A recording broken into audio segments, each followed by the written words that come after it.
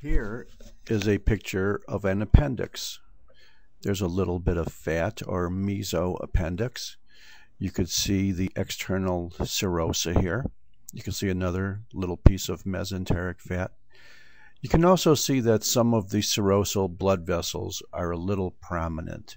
So if you would like to call this hyperemia or congestion, that's okay. Notice that in this area it might be a little bit more so than over here.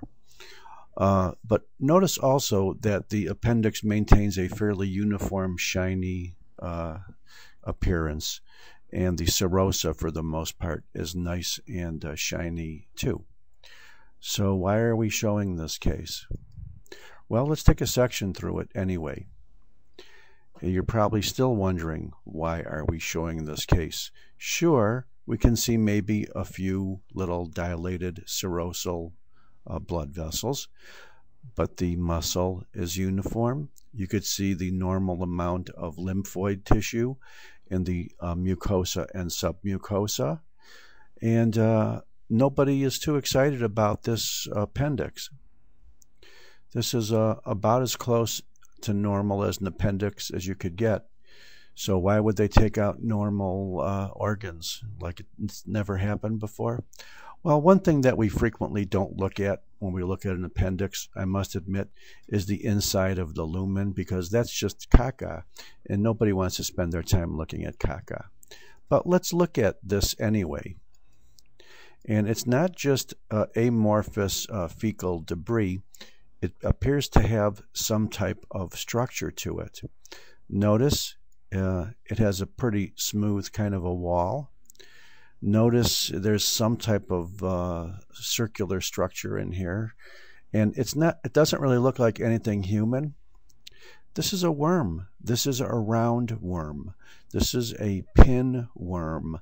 It's called Enterobius vermicularis, and the reason why it gets its last name is because it hangs around in the vermiform appendix, which otherwise is quite normal. It's not evoking much of an inflammatory response.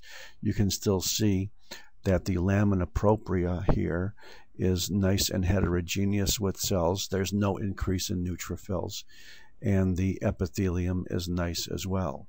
Although you could see an average routine mitosis here or there, maybe even 3 of them. That's about normal for turnover rate. So what else do we want to say? Well, what we want to say is that pinworms like to hang out in the appendix. Sometimes they're seen as incidental findings. Sometimes the appendix is taken out either correctly or incorrectly. But they don't usually cause much of an inflammatory response. They just hang out there. And with all of the abnormal appendices that we've seen in the last couple of weeks, it's nice to see a normal one. There's a nice mucosa. There are the mucosal glands. There are the lymphoid follicle germinal centers. Here are the more denser lymphocytes around them, so-called perhaps mantle zone. Marginal zone and mantle zone. And here's the rest of the loose, nice, totally normal submucosa. Here's a nice layer of absolutely beautiful smooth muscle.